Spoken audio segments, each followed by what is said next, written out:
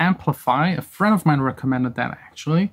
It's fairly simple. You got transients, drive, bit crush, on, off, some presets, and then bit depth, tone, control, and like other parameters for the other settings. I've added it to the master. Let's demonstrate it really quick.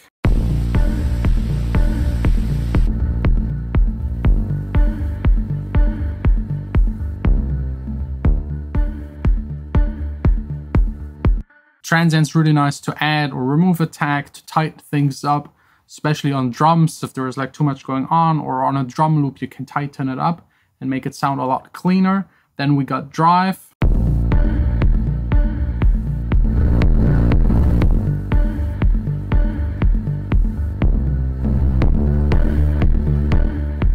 Again, here you can use it in a subtle way, in a very destructive way.